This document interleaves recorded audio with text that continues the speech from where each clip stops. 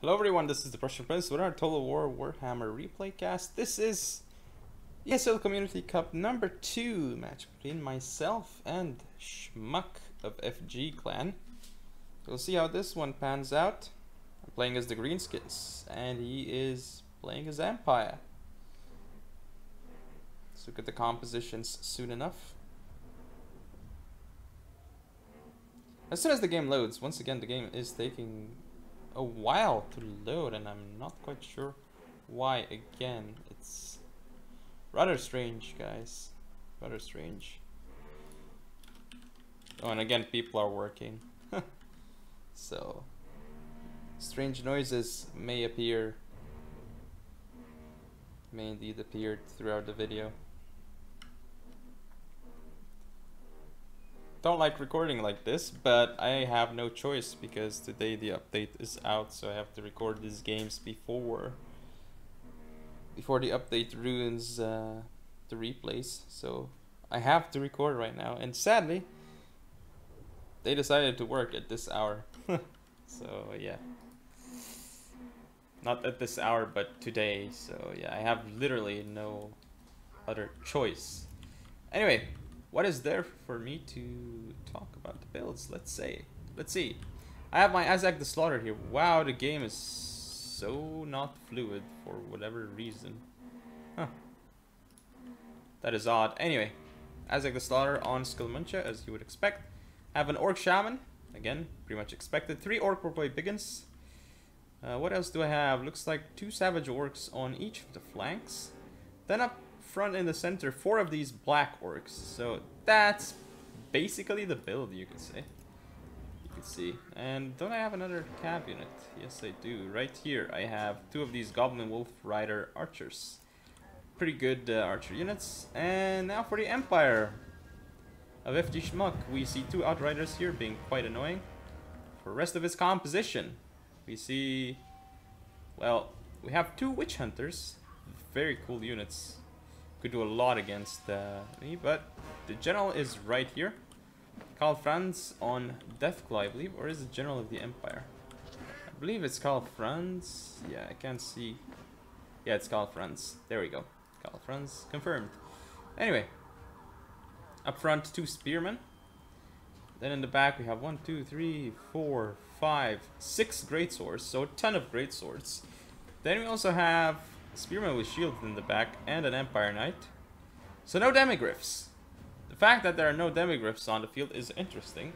In fact, Schmuck opted for 6 greatswords, which will brutally destroy any of the Greenskins units, but Black Orcs will defeat them, so interesting choice. But he still should have brought the demigryphs, but I suppose he was afraid of the fate of Buna from Azag. Rightfully so, because as you can see, 1 Fate of Buna already popped and this Outrider is already off the field right now. So that's not too good for him at all. And yeah, I'm probably gonna do another Fate of Buna here on this Outrider. So it's gonna be 2 Outriders off the field for 2 Bunas. So that's a pretty good trade for me. I mean, using 28 Winds of Magic, yes. But I'd say it's still worth it to kill like 2 Outriders. That's a lot of wasted funds for the Empire. So worth it in my opinion. Anyway, Orc Boy Biggins gonna charge straight into these Spearmen. Not the best choice, but I have to stop them to get my Black Orcs into them as well. Engagement's happening here. I got into the Great Swords with Orc Boy Biggins. Not sure why the Savage Orcs are not following. This is a mistake by me here. I should have rushed in right immediately, but looks like I'm gonna go in now. These engagements here are going really well because I've got Black Orcs in this blob, so Black Orcs will do well. Got the Orc Shaman here for support in case it's needed. Running away with Azag from Karl Franz, that's kind of what you have to do. I've got these Savage Orcs flanking, but flanking too much in my opinion. Still, these Empire Knights gonna go down. Orc Boy Biggins and Savage Orcs only here though, but ooh, looks like Karl Franz came back, which means I can send back my general with a Spirit Leech onto Karl Franz. Orc Shaman here still alive. Probably should have sent him in melee just to speed things up, you know, because his weapon strength is kind of high. And now I'm running away with my general because I don't want Karl Franz to catch him, but looks like he might get caught. Oh, just barely. Oh, I did get hit once. Oh, run away. Run away. He's not running away. He decided to fight. Which is perhaps not the best idea. Because Karl Franz is going to completely crush him. And now this is really bad for me. Because not only I'm engaged here, but Karl Franz is also alive. But I am going to Spirit Leech Karl Franz. So despite me losing my general, which is really bad, Karl Franz is also going to possibly end up dying to Spirit Leech. We'll see though. It's gonna be close. Oh, he does not die to Spirit Leech, so it was quite close. But still, not close enough. Spearman with shields here dying to more Savage Orcs or Shaman. I have finally engaged the Orc Shaman and the Great Swords. Okay, chasing the routing units with the Goblin Wolf Rider Archers. Witch Hunter still alive. The Witch Hunter killed my general with the Qs. That was a really good move. Still some Empire Knights here that are routing off the field, and Karl Franz is actually... Huh, that's funny. He's not Spirit Leeched, so I don't know what's happening here. This is weird. This must be a graphic glitch. Empire Knights chasing off the Orc Boy Biggins, but really they should be supporting this fight here, not chasing off those units. Goblin Wolf Rider Archers targeting down these Witch Hunters here. This Witch Hunter as much as they can, and they can do a lot of damage because of the low armor on the Witch Hunter. Still though, the Savage Orcs here are going to kill the Spearmen. The Savage Orcs here also killing those Spearmen. These Great Swords here not going to do too well against all these Black Orcs surrounding them. Still got these Black Orcs here munching on other Great Sword units. The Witch Hunter though is a problem, and here I'm gonna get these Savage Orcs charged by the Empire Knights before I get them into the forest, so that's not good for my Savage Orcs. Here comes the charge, and I suppose I don't turn them around, which is a mistake by me. No, I did turn them around, but a little bit too late, I suppose. And here I'm still trying to keep the Witch Hunter engaged with Orc Boy Biggins, and he's actually gonna go down right now. These Great Swords here also not looking too good. Still, it looks like Karl Franz is Spirit Leech, but it's not really the case. Still though, he's down to 401 HP, but he's just doing so much damage and knocking away all these Savage Orcs. Really good for him. But leadership-wise, he's very low on leadership, so he has to go in for just quick attacks like that, otherwise he's a goner. Still got these Goblin Wolf Rider Archers. If they just touch the general, he might actually rout off the field, because he's got 12 leadership and barely any HP left. These Great Swords coming back, but I still have more Black Orcs on the field.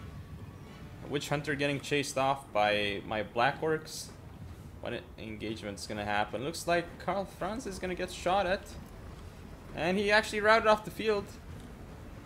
Minus 122 leadership, and finally the game is over. Well, not finally. This didn't take that long. Let's look at stats. So again, the Black Orcs really doing work as you would expect out of Black Orcs, because they're just insane units. Orc Boy Biggins doing alright. Azag, I did not use him properly because he got caught by Karl Franz and killed the Witch Hunters, did a ton of damage to him as well. Great Swords didn't really pay for themselves here, as you can see. They got neutralized quite well with surround tactics and the like. But anyway, that's game 1. See you in game 2. This is the second game against Schmuck. I'm playing as the Vampire Counts, and he is now the Greenskins. We'll see how this one plays out.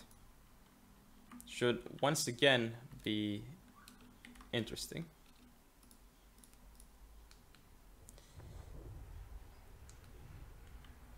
Yes, go Vampire Counts. Go Vampire Counts. But the thing is, the build that Schmuck has chosen here could be brutal against me. And here's why. Oh.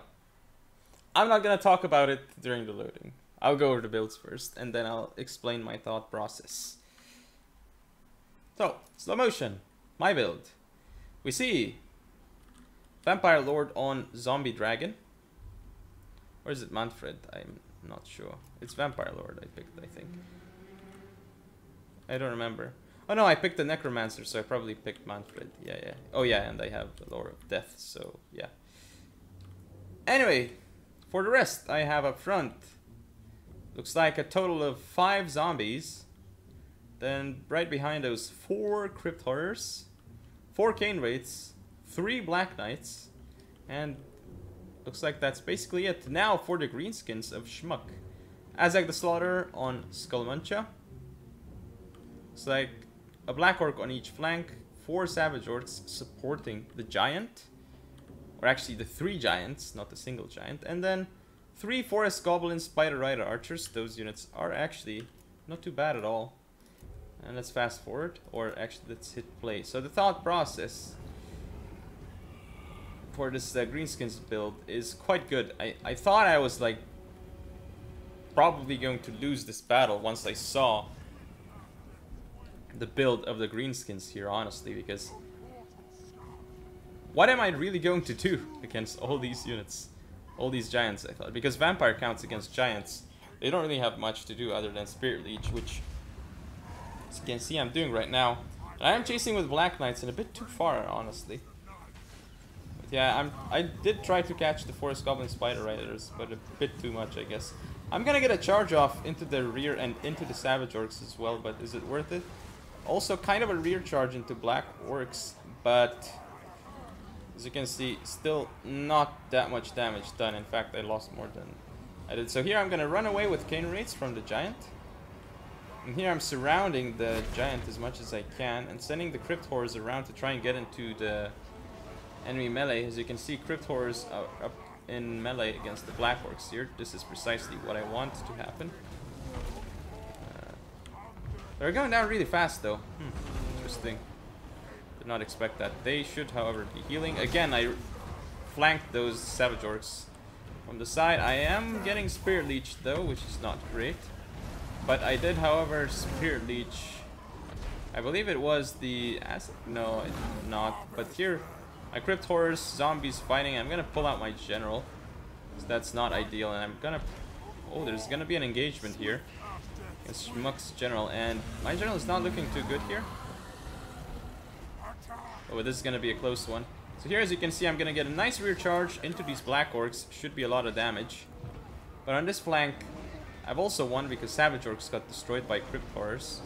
Crypt Horrors did a very nice job here. And these Crypt Horrors, they're going to beat these Black Orcs, but just slightly. Though they're in critical binding. If they start crumbling, it could be really bad. So now my General got Spirit Leech, and he's barely alive. I did, however, Spirit Leech Schmuck's General. It's going to be quite crazy right now. And I am going to go down on him with 69 HP. This is a very risky move by me, but it looks like I'm going to take him down. Just barely. And there we go.